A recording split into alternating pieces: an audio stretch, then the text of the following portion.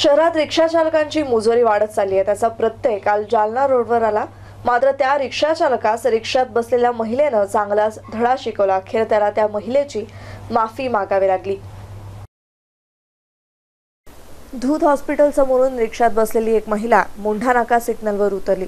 रिक्षा चालकानं 20 रुपये प्रवासी भाडं महिलेला मागितलं, परंतु 20 रुपये प्रवासी भाडं जास्तीचं असल्याचं कारण दाखवत महिलेनं रिक्षा चालकाला 15 रुपये प्रवासी भाडे घेण्यास सांगितलं, परंतु रिक्षा चालकानं 15 रुपये घेण्यास नकार दिला। महिलेनं रिक्षा चालकासोबत मोठमोठ्यानं वाद घालायला सुरुवात केली आणि त्यामुळे गर्दी जमा झाली। गर्दीतील एका तरुणानं फुशारके मारत रिक्षा चालकाला शिवीगाळ करत मारहाण केली।